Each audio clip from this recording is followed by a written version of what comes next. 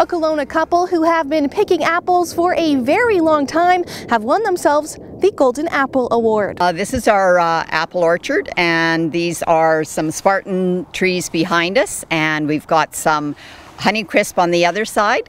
We grow Honeycrisp and Ambrosia and Macintosh and Gala and Spartan apples, and we have 14 acres, and we had a really good crop last year, and that's where we got the Golden Apple Award for. They do some judging, and they go around, and the award is for both fruit quality and for, I guess, the appearance of the orchard.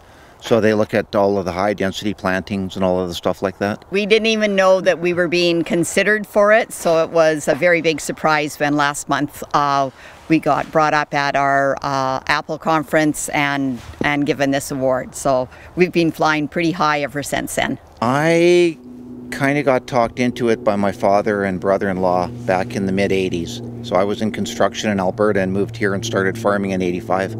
So I've been at it 35 years now. Awesome. And then Pearl came along, I think, about '96 and joined the operation. Pearl and Gary get to keep the Golden Apple for a year. For Coveted News, I'm Madison Earhart in Kelowna.